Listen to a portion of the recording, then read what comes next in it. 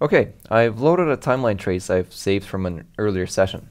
Wait, you can save timeline traces? Oh yeah, it's a pretty awesome feature. You can just right-click on the timeline and save any trace.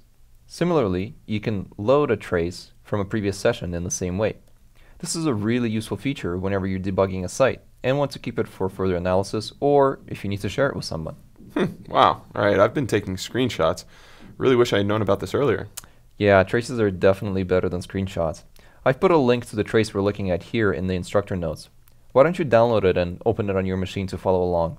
I'll wait a few seconds. Okay, let's look for some CSS events in this trace.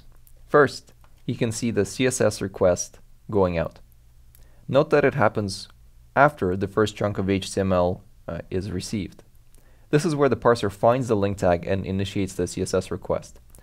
Then we wait to get the CSS bytes, and finally a bit later we see the recalculate style event, which is where we convert the CSS response into the CSS object model.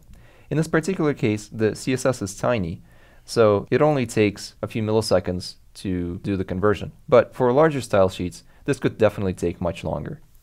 Okay, so before I rewrite all of my CSS rules, I should probably record the timeline and check out how long this step is taking, right? That's right. Measure first, then optimize as needed.